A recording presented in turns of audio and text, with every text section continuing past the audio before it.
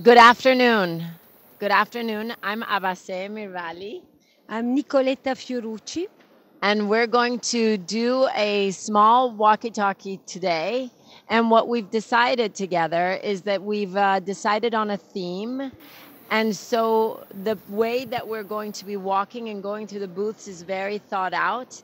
And while we walk, we will have a conversation that also tells you a little bit about us and what we do in our normal daily life when we're not walking around Artissima. And then I would like to add that we don't select the best pieces of the fair, but we try to have an idea, a thread to follow in order to be coherent and easier to be understood for people. That's what. So we are not spotting the best works in the fair. This is clear. That's true. We wanted to just share with you sometimes when you look at very simple objects, what you can also read into them. So we didn't. So we're going to start at Franco Noero in front of two pieces on the floor.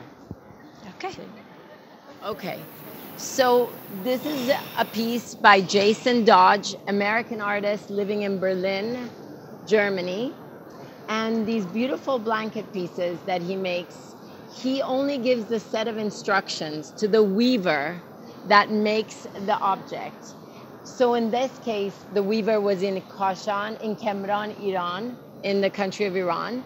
And so the only prerequisites that he gives is that it should be the color of the sky, and it should be the distance, the meters of the cloth should be the distance between the earth and where the clouds stop. And then the weaver has to decide what they're going to take at what point of the day and use that color to make it. So that is Iran, and that is Athens.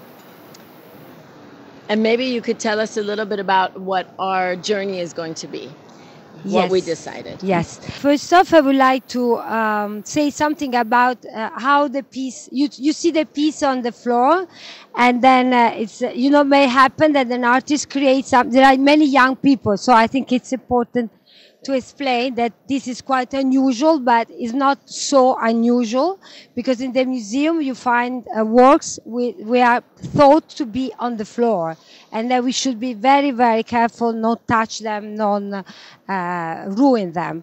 So this is a way the pieces are installed, which is new, is different, and then requires a lot of attention and contemplation.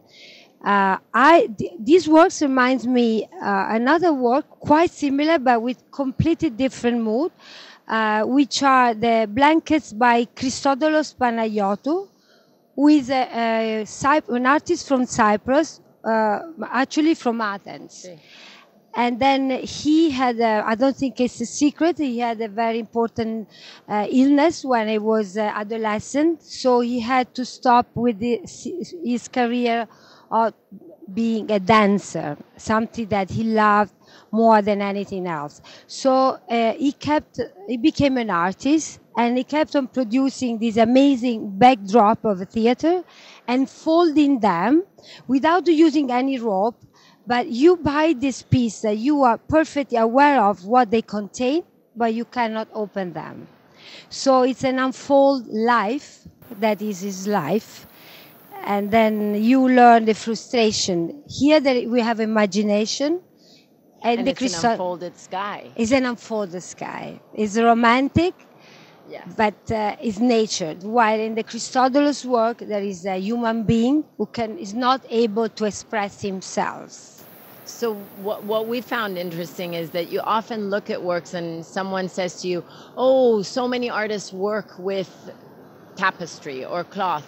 But really their thinking comes from a different place. Their inspiration, what moves them, might be a personal experience like Christodoulos, or in the case of Jason, all his work is really about simple gestures. Pretty much all the work that he does is about these very simple gestures, often involving a secondary collaborator, often involving an element that you have no control over, like the sky. And so it's nice. So it's not that it's the same. They come from a different passion. Yes, they have the same aspect, they have the same outcome, but contains completely different message. We have to add that this is textile art. And I think it's about 16 meters. I think the distance is supposed to be 16 meters between where the clouds stop. So while we're talking, maybe I'm going to ask Nicoletta to share with you a little bit about what Nicoletta does in the environment. She has a project, so maybe Nicoletta, you can tell us a little bit as we walk. Thank you. I'm a collector, but 8 years ago I founded a not-for-profit organization who was based in London but operates in remote areas such as Stromboli Island or Poland or Brazil, but mainly in Stromboli. So nature becomes our god, and then romanticism, because the volcano reminds us that nature is much stronger than us. And now we know that nature is our great concern, because with the climate change, human beings are really taking a huge risk of not be upset anymore by nature. So, and you were mentioning in the island of Stromboli, there's a conservative use of lights. You were mentioning that? Yes, in Stromboli you cannot, the little village, all the Olen Island actually, which are a UNESCO heritage site, they're not allowed to use public light in the night. So people go around with little torches, and the effect is that you can enjoy the sky and the moon and then nature. So what it means that you have to kind of observe life. And in some ways, you know, artists are observers of life, and they unfold stories in a much more beautiful way than we do, because they don't have to use any words. And that's, as a curator, that's why I was attracted to wanting to work with the arts, because I thought, how amazing that they can say so much without actually using words. So now we're back to a different sky. So, and Matteo here is from the gallery. It's a young gallery in Portugal. So Matteo, we want to talk about Renato and this work. The piece is called Mais ou menos, which in Portuguese means more or less. And the gesture that is, informing this piece is very simple. Basically, Renato is dipping in the salt water of the ocean these textiles, and then the salt, by crystallization, will form like this line, which is an horizon. So there is this idea of painting a landscape with the landscape itself. And then it's also a painting that goes through time, because a phenomenon that is very important with the ocean is the tides. And Renato was observing them, and he wanted to translate that phenomenon into an artwork. So basically this is the same landscape that is depicted over and over in time with the different tides. There is one thing that Renato was saying, which is very, very interesting while he was talking to me about this piece. He was like, Matteo, think about that. The distance from Athens to the west end of Europe, where we were, in Lisbon, is constantly changing. Twice a day there is a different distance, because borders are moving because of the tide. So it's a very, very simple sentence, but a beautiful thought. So again, this is a textile art, but it's made by nature. So the nature acts as an artist, and the artist allows this. So we see how an artist could be devoted to nature, and also he decide not to work and leave it to do it for him, in his behalf, not in his behalf. So this is quite contemporary way of feeling. And then there is another work that show this. Could you explain, because you know? Oh yeah. So basically, this is a series of sculptures that Renato developed during his stay in Portugal for a month and a half. The top of it is a cast of the shapes that are left on the sand, again, when the tide goes down. So these are basically drawings made by the water. And these casts are shown on these plinths that are forming the sculpture, which are made in terracotta. And terracotta has always been the material that has been used by humanity to contain and transport things.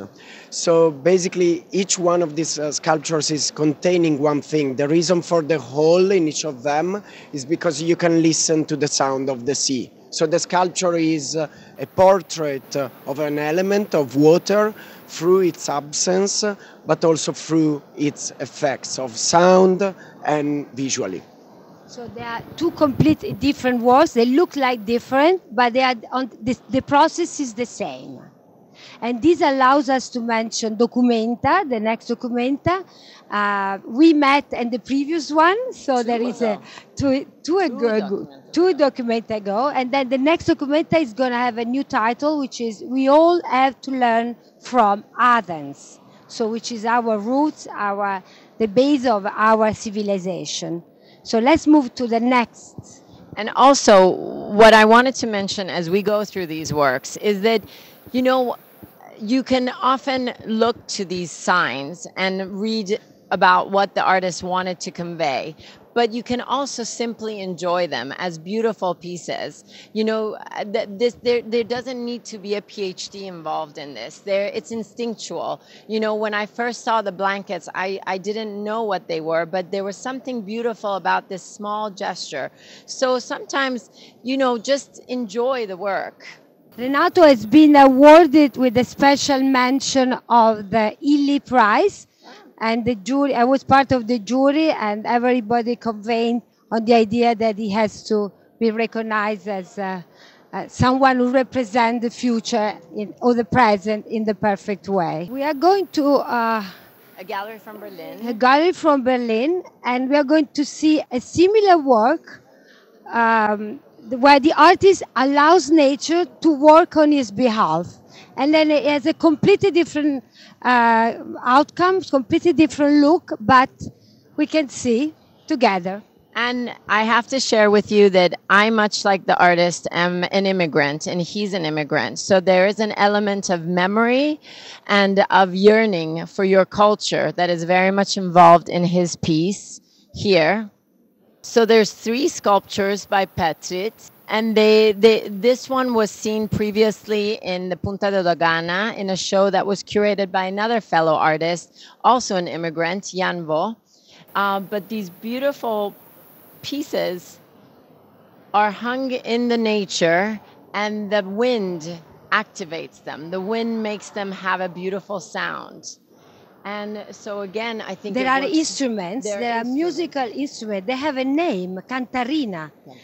So the artist took them as a possibility to show how nature can create art, because the sound is the music, is art, is an artistic expression. So once again, we see an artist who lives in a completely different continent, who has the same feeling and wants to express the same respect and pay tribute to nature. And Petrit often works with these elements of the nature as well. He's from Kosovo, and he works with these elements of the nature. Once he moved a whole group, a chunk of grass, and brought it to a different country, brought it to Switzerland. So you can see the elements, he combines man-made with the natural object. And then a precious metal, yes, with a very basic material. So he has such a freedom to use a different material and leave that nature to do the last touch, which is sound. So it's interesting because these artists, Renato in particular, he's very young. So you have a whole generation of artists that are very much working with the internet and appropriating the image. But then you have a whole group of artists that work with found material, very accessible material that is not so expensive, and they allow their collaborators to be the environment and to send us a message about the climate change. And now we are going to move to see an artist from Mexico. From Mexico, where I live. So let's go. So while we walk here, so Nicoletta said a little bit about herself. I am a curator, and I'm a former museum director, and I live between Mexico and Berlin. I've never been to Stromboli, so I look forward to going to Stromboli and seeing how you negotiate with the environment and performance. Can you tell us a little bit about all the performative elements that take place during the festival in some ways? We try to compete with the most important natural performance, which is an active volcano. We erupt every 15 minutes, who scares people, and there is a very strong and important entity, and the people who live there call him Idu, means Lui. He, similar to a god. So we compete with him, which is not easy, and the artists are inspired but also intimidated, and then they feel the message, they feel the layout, and they feel that the volcano can amplify the effect of their performance. So we invited an artist leader. We started with Nick Mouse, then Lucy Mackenzie, and then we had Aru Mirza, and last year we had Camila Rowe. So the artist leader invites his favorite artists, friends, family, and he creates a project which usually lasts 3 weeks, 2 weeks, and he has carte blanche. He's totally free to do what he wants. He has a budget, of course. We self-sustain. We don't receive any sponsorship, any contribution from the state or nothing, because we want to offer real freedom. Because as soon as you receive money, you have to put some condition. Everybody knows it. So as I can afford it, I will do. It's my pleasure, and it's a pleasure I want to share with the artists. That's really lovely. So thank you for this. And then here we are in Stromboli because we don't have the light, and then we are also the artists. Yes, so I'm going to pass it, but we are mexicas, although he doesn't live in Mexico so often these days because he's around the world. So where are you based right now? In Paris. Okay, he's in a residency in Paris. Last we were together, you were elsewhere. Yes. So maybe you can tell us a little bit about this work, but also in the greater context of your work. Mm-hmm. And we've been having a narrative about the elements and dreaming in the sky. So why did you take the electrical elements away? And tell us a little bit. Yeah, well, hello, nice. Rodrigo Hernandez. So I decided to take the lights off and paint gray like this to kind of create a space where time goes a little bit slower than outside of this tiny square, no? And because the project is related to the dreams a curator has about murals that a Mexican artist did in the 40s. And so the project really follows the pace of the dreams. So dreams really follow a pace that is very unique and you cannot force it to go faster or to be repetitive. I mean, they really follow their own rules, no? So this is like a concept that is interesting for me to work with, no? Like to create your own rules to work and to produce, what you want to do. And so in this case, the 3 paintings that you see are the 3 first dreams of the series. It's a series that it's progressing still. And this is the first, and this is the second, and this is the third. I mean, now that we're in front of the third, I can tell you what the dream is. This little object is a vase, a terracotta vase in the shape of a dog, a typical dog from Mexico. And in the dream that this curator has, the vase of the dog is taken out of the earth because they were, like lost in the earth when time passed, no? And the moment when this object is taken out of the earth, the object has a dream about the end of the world, no? So here the little dog is, if you get closer later, you see that the scenery in the back is sort of like an apocalyptical atmosphere, no? And so in this case, it's like an object having a dream, and the painting is about a dream. So I think in a way, this little space is, a space where you get into a spiral also of reality and fiction, because the story, if you want to take one of the little papers that are behind later, is really connected to the story, no? And yeah. Before leaving, let's take the occasion to explain this is a very classical way. It's oil on wood, so it's a very traditional way to express art. Even though the wood is quite adventurous because there's no light, but still it's not textile art, it's not nature, it's a man with this concern, his imagination, who works together with a curator, so it's contemporary painting. Let's move to the last stand. When you work on the projects, do you look at any particular medium? Do you favor a medium over another medium, or do you like the experimentation, whether it be painting or performance or sculpture? How do you approach it? I'm interested in the avant-garde and the emerging artists. Emerging art, the new process, but of course I love paintings, I love traditional process. For me, the message is important, the language, the currents, and the consciousness that artist has when he works, what he wants to express. So this is completely different. Actually, Lucy, the artist that this belongs to, is often collaborates and has a joint project as well. So maybe you want to tell us about this project in particular. You have to speak in here.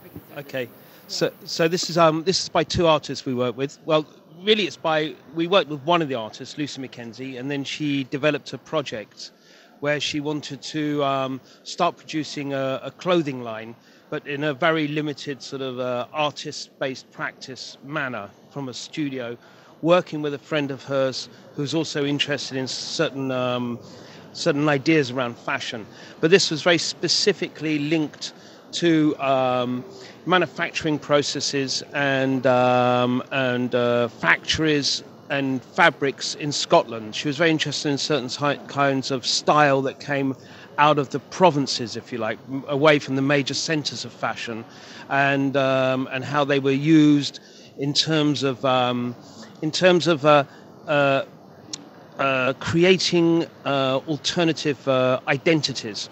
So, for instance, here this centres around a kind of a particular taste in casual clothing, which actually then in the 80s, this comes from the 80s, and in this interest in casual clothing developed into a whole subculture of youth who were called casuals, and who were also very violent on the football terraces. They were kind of coming from the working classes, but they were disguising themselves in many ways in some of the most sort of affluent looking fabrics and clothing lines. So she was interested, Lucy McKenzie, the artist, has always been interested in visuality as a form of propaganda. She's always been interested in propaganda and decoration as propaganda. And obviously, you know, this is extremely relevant to art.